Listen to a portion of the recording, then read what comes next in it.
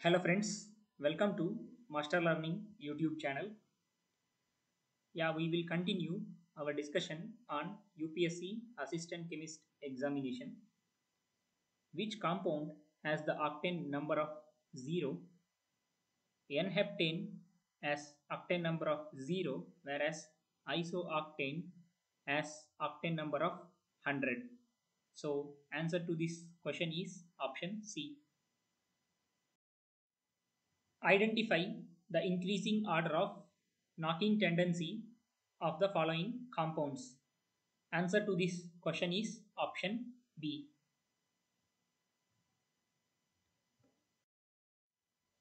Which process is used to bring the structural modification in straight run gasoline to improve its anti-knock properties? Conversion of straight chain hydrocarbons into branched hydrocarbons is known as reforming. It will improve the anti-knocking properties. So answer to this question is option A.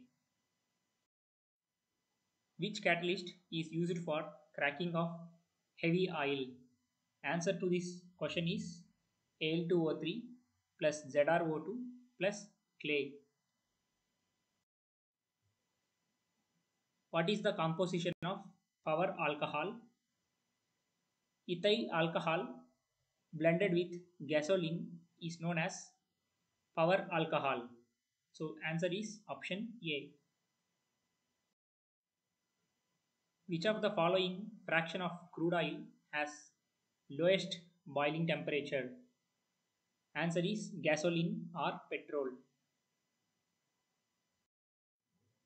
Which one of the following chemicals is used to remove sulfur from gasoline? Sodium plumbite reacts with sulfur to form lead sulfate. So answer is option C. Which compound has the highest cetane number? Octane number and cetane number are inversely related. N-hexadecane, which is also known as cetane, has highest cetane number, which is 100. What happens when tetraethyl lead is added to gasoline? Tetraethyl lead is a anti-knocking agent, so it increases the anti-knocking properties of gasoline. Which one of the following is characteristic of a good fuel? Moderate ignition temperature and high calorific value are characteristic of a good fuel. Answer is option B. Bottled gas is prepared from natural gas and refinery gas. Answer to this question is option B.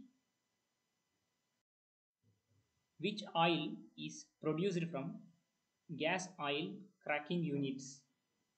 Answer is option A, light furnace oil. Which of the following is mainly used in internal combustion engine for automobiles? Answer is either petrol or gasoline, since it is not in the option. Even high-speed diesel are used in internal combustion engine. So answer is option C.